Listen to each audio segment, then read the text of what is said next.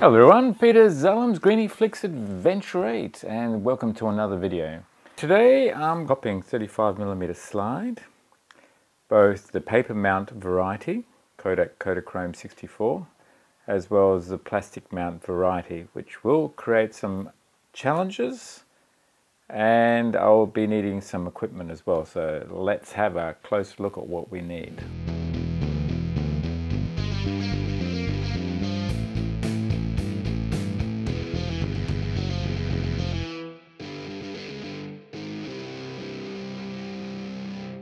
Today's video is being filmed with the Nikon Z6, the Megadap autofocus adapter and a Leica 35mm f1.4 lens set at 1.4.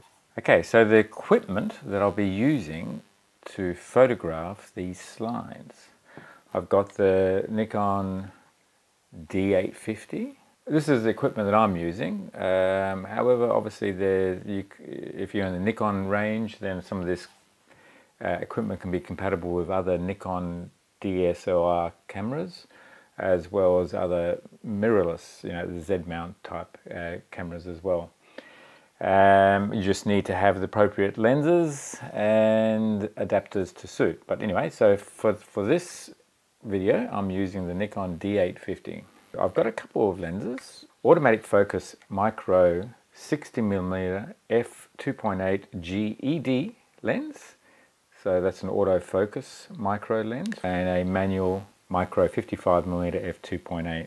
Now from past experience, there's a couple other things you need. I've got some slide holders, two systems that are available from Nikon, and that's the Nikon ES2 system. You get a slide holder as well as you get the negative holder, but I'm not doing negatives today, I'm just doing transparencies, slides. The slide holder is good for paper mounts, so they fit in easily like that. However, they are no good for plastic mounts. What I thought was a thinner plastic mount, but they will not fit into this holder. Okay, so I have some older plastic mounts also, but these are actually as thin as the paper mounts, so they're fine, they fit. So if you've got thicker plastic mount slides, it will not fit in this slide holder for the ES2 system, just letting you know that. Now I have a solution for that, and that is the older ES1 kit from Nikon as well. And the advantage of that system is that it does actually take the old plastic mounts, the larger plastic mounts as well. And the reason being is that you can see here, you just slide in the plastic mount there, like this one here. Then it doesn't matter, I mean, look how thick it is. You can have a really thick slide and it will still fit in the ES1. Now the other challenge that you have when working with these slide mounts is that you need to, this is again part of the system, you have to attach the slide holder onto the lens. The ES2 system is actually designed to work with a 60mm f2.8, and there's a number of attachments in here which I will use to actually attach this and get the right focus, etc. There's a bit of adjustment here. You can adjust the position of the slide on the lens relative to the camera, and I'll spend a bit of time to actually just set all that up, and once I've got it all set up, then I can start to actually photograph the slides. The other thing I'll be needing is a light source. Now what I have is a couple of these LED, well I have one LED light source with a couple of little barn doors here, and whoo-wee, I can adjust the intensity of this. There is a diffuser on these copying devices, and but obviously you can put a diffuser on these things as well. I'll muck about with the light intensity. I'll be doing all these shots handheld, so as long as I'm just about right, I'll probably use auto ISO on this once I've got the aperture and the shutter speed about right, and because everything is mounted to the lens, I won't have any problems with camera shake, I don't think. It's just a matter of getting the focus right. There are two types of little extension tubes that fit on the lens here. There's a shorter one, which I've got on right now, and a longer one. You can use this lens in DX mode, so on a crop sensor, for example the D850, D500, which is a crop sensor. Then with this little adjustable knob here, you can then slide that to get the right frame size that you need. And then with the macro lens, you can focus manually or use the automatic focus as well. I've tried a couple of test slides with automatic focus. Automatic focus works so well, makes it so easy. So first slide, I've got the slide in the slide holder already. Just a matter of sliding that one in. Opening up the barn doors, whoo, and let's take a photograph. And using automatic focus, and we'll take the shot. Quick review. And it's looking pretty good. So that was using the paper mounts with the ES2 slide adapter. Now I've got to photograph some of these plastic mounts. One of these plastic mounts. Now this is that little collar. That's a 62mm to 52mm collar. That actually comes with the ES2. So that steps the filter ring down from 62 to 52mm, so that the ES2 can fit on there. The ES1 is a 52mm thread, so that actually goes straight onto that same step down collar, so 52mm. And that's good. And then straight away you can use that same autofocus 16mm lens. And then it's just a matter of putting in the slide and taking the shot. I did try using the ES1 with the manual lens, the 55mm f2.8, and what I found is that I couldn't quite get the focus right. I need an extension tube, which I do have. So I need to get the right extension tubes between the lens mount and the camera body just to reposition it so you can actually get in the right focus plane. That's another exercise, another video, which I'll cover off another time. Let's have a look in Lightroom at some of these shots and see what sort of adjustment I need to do to get the full dynamic range of the slide into electronic format as a JPEG file. I am shooting RAW as well as JPEG, so I have both files there to manipulate.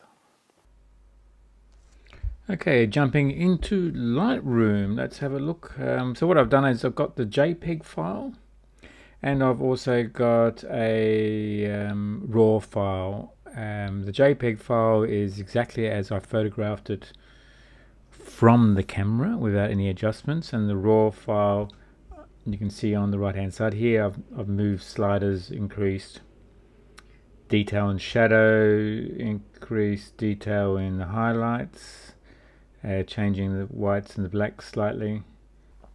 So with this one, with the flash, it's not making a huge lot of difference. With my adjustments here, I've picked up the detail here with a white bow tie against the shirt. Moving on to the next couple of shots, there's moi looking very serious with my old motorcycle there, 1957 Honda Dream 305cc. With some adjustment, really trying to pick up some details in the shadows and some detail in the highlights. So you can see straight from the JPEG file, everything is very contrasty. Once I've adjusted these, and again you adjust all these to taste. what you think might look good. Another one of my motorbikes, I think it was a Yamaha TT500, and then adjusting again, trying to pull out detail in the shadow and also detail in the highlights. What's so unusual about this shot is that this was my university project, mechanical engineering project, inventing a leaning sidecar in the early days before other manufacturers cottoned on to the idea and perfected it. I didn't develop anything beyond this stage. Nevertheless, here we go again, using similar approach to adjusting the sliders, pulling out details in the shadows and pulling out detail in the highlights again, and adjusting the whites and the blacks to even out the photograph. Trying to be artistic here, so this is again the JPEG photograph of the slide, and then exaggerating a little bit here on the clarity. I did a graduated filter here just to bring out some of the exposure in this black area. Most of the time I've been using Kodachrome, Kodachrome 64 ASA back in those days. These shots are 40 years old, so this is the color that the slide is in. The Kodachrome is incredible as far as its durability, keeping its color with age. As long as you store it well away from moisture, you don't get any fungus or anything like that. Here again I've changed the sliders slightly here, trying to pull out the details in the shadows and also in the highlights. You can actually see it in the corners here where I've picked up a lot more detail. And here also the JPEG file, then the raw file, which I've again used those sliders. Maybe I've used a bit too much here, start to get some of the purples. It's artistic perspective, what I think might be okay. There you go, yours truly, 40 years ago, eh? And then here I've mucked about with making it a black and white from the raw file. Even back in those days, managed to get the focus. So this was a selfie before selfies became really popular. There you go. Trendsetter, obviously. Not so exciting when you're doing it by yourself. I think today's selfies, people got used to the idea that you have to smile. Well, it's always an epic journey to do slide copying, but it's great when you finish. A little bit of setup to do and making sure you got all the right equipment. What I did find was that I did take it off auto ISO and I did use everything in manual. So I had the white balance on 5000 degrees Kelvin, which is equivalent to about flash, I think it is, which is about the same as the white light that's produced from these LEDs or the light box that I've got here. The ISO set at 100 eventually, and the aperture at minimum focus on the 60mm f2.8 does actually change the aperture to 4.5, so you are shooting at f4.5 even though the lens says 2.8. It's enough depth of field to cover the slide and the slight concave or convex side, depending which side you're looking at, of the slide in the paper mount or on the plastic mount. And that collar, the 62 to 52mm step down, works well with the ES1 slide holder when you're using the thicker plastic mount slides that don't fit in the ES2 slide holder. I hope that's been useful for you, and if you are thinking of copying some slides, either your own, or if you're younger and you've got parents' slides that you might want to copy that are 30, 40 years old, and then you've got a digitized version of that. It's amazing the stuff that is taken many, many years ago, and you don't realize that at the time it's significant, either recording the event or it's significant because it's actually a good shot as well. I hope you've enjoyed that, and thumbs up, really appreciate your support. And if it's the first time to the channel and you haven't already subscribed, please do subscribe. Likes and subscriptions helps with YouTube algorithms, etc., and that all helps support obviously the channel, so I can create more content for you guys. Really appreciate your support, and I look forward to seeing you on the next video. Thanks for watching. Cheers.